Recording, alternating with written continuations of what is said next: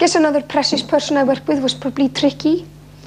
The songs too we did together, one called Enjoy, which is just about celebrating life and having the guts to jump off cliffs and not clinging to your little nest your whole life.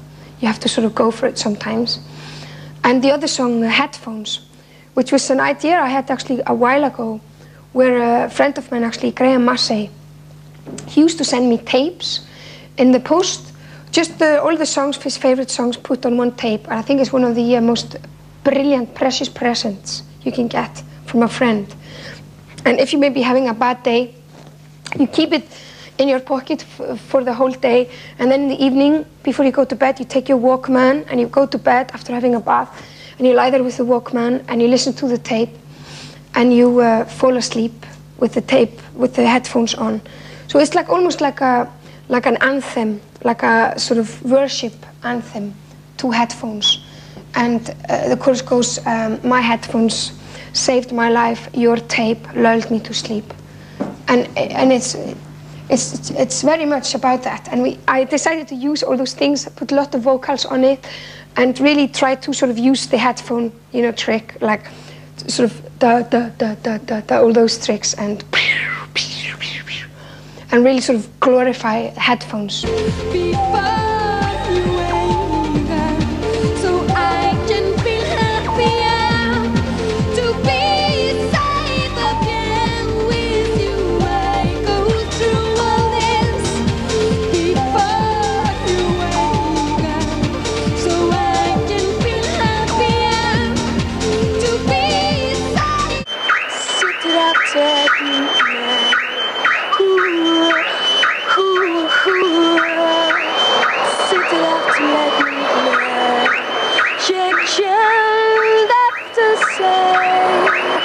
I'm breathing after letting that kiss me, yeah, yeah, yeah. Until I'm trapped now, yeah.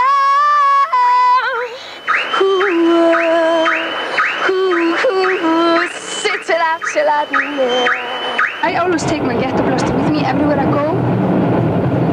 And I used to have a smaller one. It was just one tape, but no CD. And I could take it everywhere with me, and if you put just the right song on, it can be a lot stronger than even words. Say if two friends are arguing and you just put exactly the right song on and they stop arguing. Maybe two people that really fancy each other but they're too shy, you put just the right song on and they fall in love.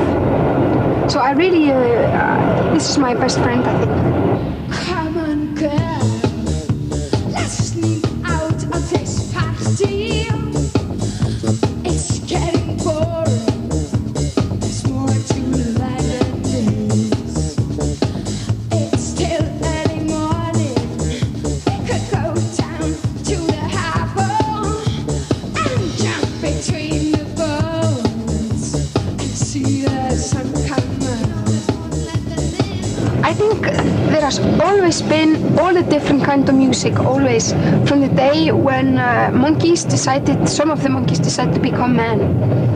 There is the sort of cheap, everyday music, the sort of deep, intellectual music, the sort of humorous music, all the different, you got all sorts of music. And I think all the different type of music are just as important. And they are now in 1995. This is the same thing.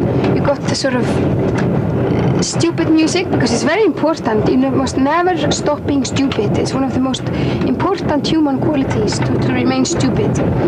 And also the sort of intellectual music, and also instinctive music, and also happy music, and all the different type of music with all the different type of instrument, because you can play music on almost anything, you know? Down to the bottom.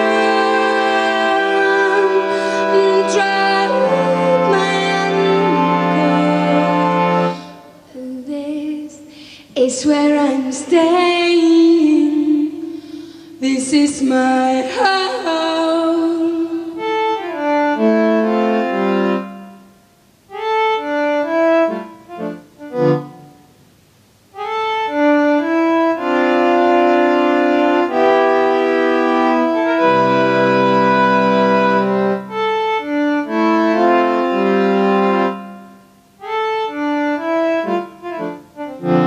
music must represent real life. It don't matter what it is, and I mean situations like say like if you put an Indian violin into a punk song, it's not so weird, because how many times have I seen a punk eat Indian food? It happened all the time.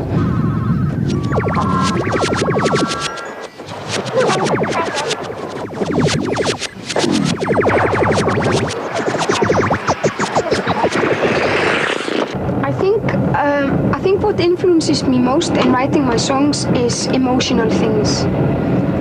Because in a way, all the noises of the world, all the noises that I have learned, I think you sort of take that in from the age of 0 till about 15.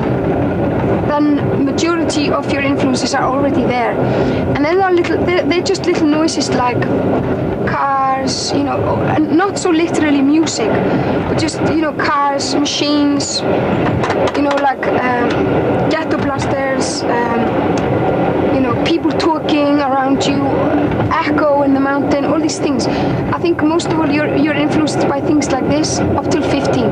After that, I think what triggers off songs in you is emotions.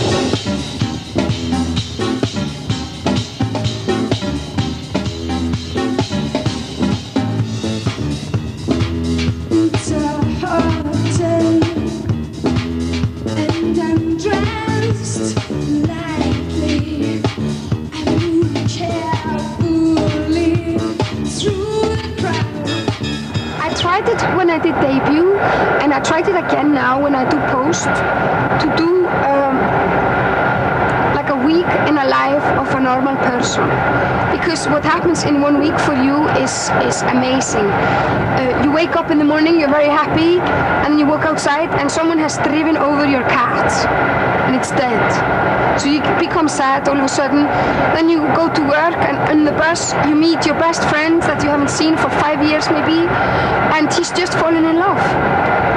And then you go to work and you have a very bad day at work, and you're trying to work, and then maybe you go outside afterwards and get drunk with your friends, and then you dance in a club and you're very sweaty, and you come outside of the club and the sun is shining again. So you can't control things, you just gotta enjoy it as it happens. And I want to write songs, like one song about when somebody drove over your cat, one song about when your best friend fell in love, one song about how difficult it is to work, one song about getting drunk, one song about getting sweaty, and another song about coming out of that club and the sun is shining and you're all shy and a bit drunk. So an album should be all those different things.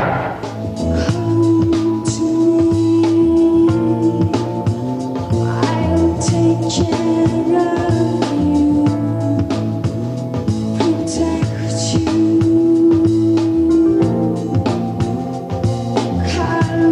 Calm down.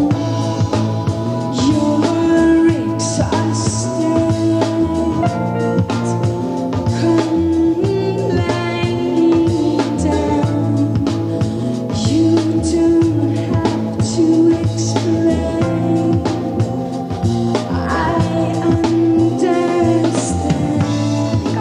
About 85-year-old, and I'll probably be still trying to write that song, like sitting by my kitchen table with a knife and a fork, you know, trying to write that perfect song.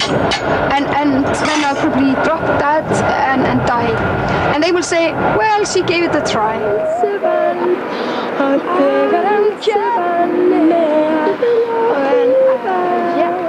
Yeah.